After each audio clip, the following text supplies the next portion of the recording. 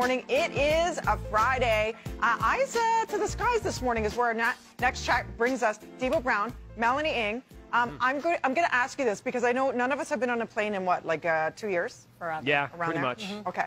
Imagine finally being able to get onto a commercial flight, looking out your window and seeing this. This happened. I'm sorry. What is that? There's a passenger on the plane, looks out the window, grabs the phone. This was filmed in June. The traveler sees that, an object apparently changing shapes in seconds. Is it a shape-shifting object? Is it Bezos? Is it Branson? What is it? Is it a UFO? Mel, go for it. What do you see? I have no... Okay, I'm looking at this for the first time. I wanted to be surprised. Whoa! What's that? No way! Oh, that's crazy. So, no, man. I don't... That could be anything. Honestly, here's the thing. Like, I don't know what that could be. There's... Someone said, I read this little bit online, and someone said that maybe that's just the reflection off the window of something or other, right? Like that it's catching the light funny. Well, if you ever look through the window, there's always a little kind of hole, right, on the second window. So maybe it's that, and it's just reflect. Maybe that would be the best way to describe, because that's creepy. That is alien object to me, because it did this whole like, praise the Lord hands. You made an angel. And and then no, man, that's creepy.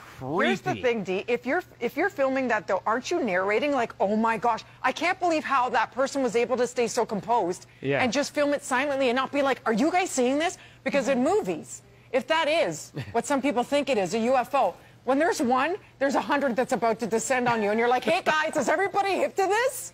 No. Right? Would you not be alerting people? Like, do you see that? Do you see that? What is that? See, that looks okay to me. That part right there. You're like, that looks like luggage. That looked like luggage anything. fell from something. Yeah. No, let's hope. But then, watch, it starts like that.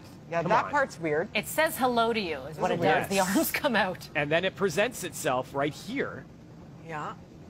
And let me present myself as an angel to you to make you lose your mind. What are you guys doing? Come on. That's it. It looks like a Father's tie. Father's Day tie. A Father's Day tie? Yeah. It does look like a tie. It does. Maybe not just specifically for Father's Day, but yes, a tie. I was going to say, what's the difference? You might be onto something about that little crack thing in the window, Mel. I think Mel's right. There's because it's moving. It's sort of with the light. It's going with it. I don't know. Yeah. It's not that I don't believe in the other life forms. I think they're there. I think it'd be really naive to think that we're the only ones here. But this scenario, something feels a little bit off. You know what, Mel? In Italian, the word window is pronounced finestra.